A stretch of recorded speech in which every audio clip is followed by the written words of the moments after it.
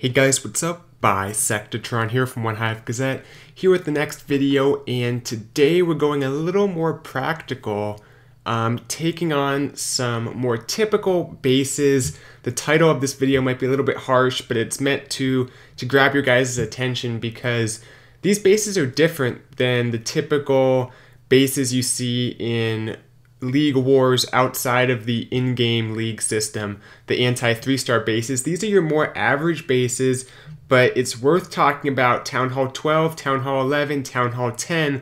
How do you want to be attacking right now in the game against typical everyday bases? Nothing from like CWO Invite, just the basic stuff. Let's take a look at this, this first attack here. This is on the Town Hall 12. And I know it's under level and you guys are thinking, why are you showing this attack? This is the only types of Town Hall 12s your 12s should be hitting. Unless you're a clan of like all 12s, in which case, yeah, everyone's attacking 12s. You want to avoid the 12v12s. If you have a mix of like 10s, 11s, and 12s, which I say is most clans, or at least more than the clans that have like all 12s, you want to have your 10s or your 11s hitting up to 2-star the Town Hall 12s, and then have your 12s dip down. You only have one attack. It's not worth it trying to fresh a maxed Town Hall 12, even if the base is a little suspicious in terms of the layout.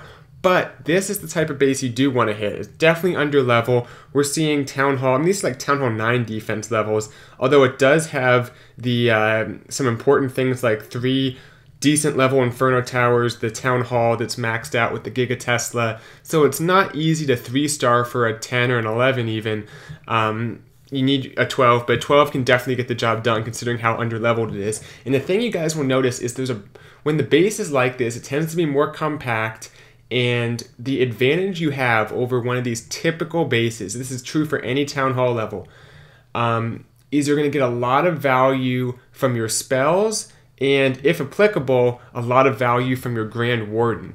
The things that get the mass effect, that spells, Warden, splash damage, bowler bounces, those are more powerful against these types of bases. So you can see here, there's going to be a ton of value from these balloons under these spells. The Warden's ability is going to get a bunch of value over the Town Hall here. This one's a no-brainer for Laloon. Expo's pointed down, good pathing, and just bites off a good piece with the kill squad.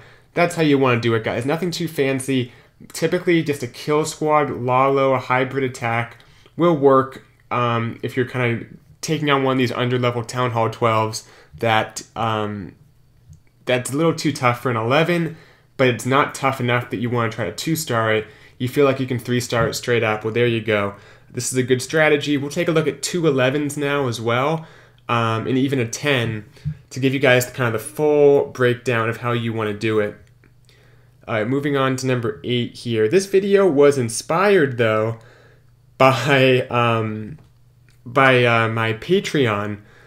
We have a Discord server where people can ask questions and ask for advice on attacking, and I see more bases like this than I do good anti-3-star bases.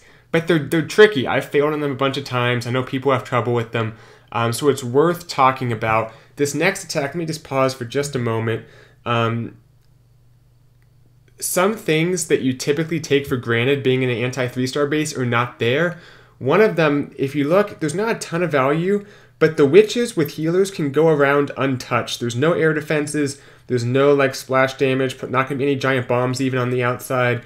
You can see that it's very, very easy, so might as well take what they're giving you. If the witches can wrap all the way around the base, go for it, which is why the witch bowler is very strong for taking on these typical Town Hall 11 bases. Town Hall 12 with the Giga Tesla, it gets a little more tricky as you get to Town Hall 12, but Town Hall 11, when you can use that Warden's ability where you want at that perfect moment as you're taking all the damage in the core, like right here, he's about to use it and get a ton of value from it. That is the value and that's why it's so powerful. So nice Warden's ability, has the jump spell because, of course, the wall wrecker won't make it to the back end. I'm not a huge fan of the jump spell, but it definitely can work, and it does here, letting the troops move through. And like I said, the witches on each side is what's key. Now, the push isn't even going to like completely wreck the back end of the base here, but as long as you know you can send 2 witches, bowlers, whatever, around each side of the base with healers and do it successfully, there's very little chance of them dying. That's a recipe for success because all you need your troops to do is clear out the core. Everything wraps around the back end. So that's part of the power of this attack, is people aren't doing the typical stuff to prevent that like they typically are in anti-3-star bases you might see in more organized war leagues. All right, moving right along. We have one more base to take a look at, or actually 2 more bases, one more Town Hall 11. This is, we have to go back a war to here, and it is number 7. These are all from OneHive Alpha. They're grinding it out in the in-game war leagues. All right, so this is similar, but this time we're incorporating a short queen walk into it. And that's another thing you guys will notice, is they give up a lot of value in these bases because, like I said, they're not designing them with these little things in mind. A lot of value in these types of bases for a short queen walk. The queen charge, not so much. I'm not a huge fan of the queen charge because the core tends to be too tough to actually get the queen in and get value from the middle. So typically the value is from the outside. Just get a short amount, and it's pretty much a free trade. Just 4 healers, 5 healers, the queen. And then you can have that feeding to a kill squad. She gets the funnel done on one side. It's perfect how it works out here. And then witches on the top, and the king, wall wrecker. A little bit of a complication with the CC kind of splitting on him, but it works out. And look at all those bowlers going to the base. I mean, that is it. It is straight up like 20 bowlers just pounding it in. But you can see it makes sense. I mean, there's 2 Inferno Towers, the Eagle, Expo's Wizard Tower. Everything's in the core. And look at that Warden's ability. Guys, I told you, that is the value. The bowler bounces, the Warden's ability, the spells, you're going to get insane value from it. That's why it seems easier to beat these bases. So don't do some kind of surgical attack with like 3 or 4 phases. It's just not going to be worth it because you're not taking advantage of what the base is giving you, which is the power from those mass effect type items, the bowler, the spells, the Warden's ability. That's what you should be trying to maximize in these types of attacks. All right, so the bowlers kind of clear all that out.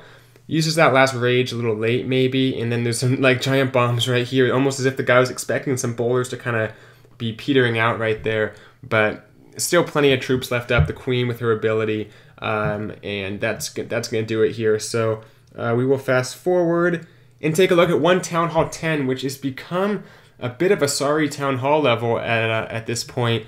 We're seeing lots of 3 stars, lots of kind of spam face roll attacks.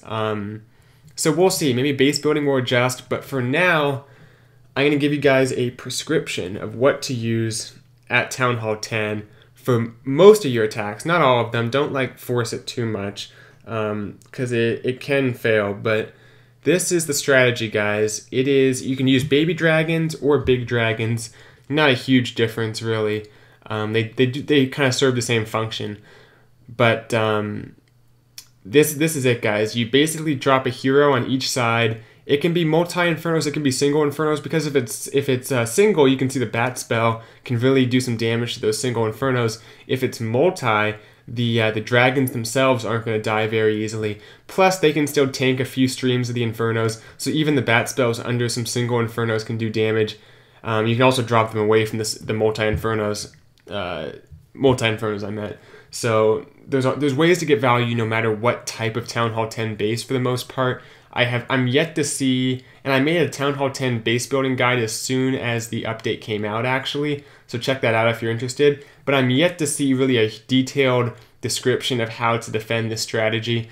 Very, very powerful. 2 rages and then bat spells. And the heroes clear aside. I think the only thing with this attack is It's like a minor attack. You don't want to sewer your heroes then drop everything. You want everything going in at the same time so they can tank for each other, allow the heroes to get farther along.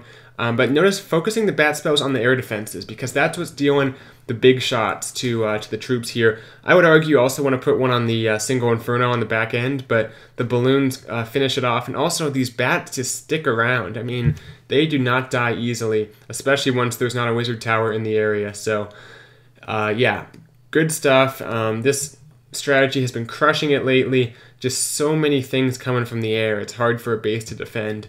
So my point is, at Town Hall 10, especially in these types of wars where people aren't putting forward the best bases necessarily, don't overcomplicate it.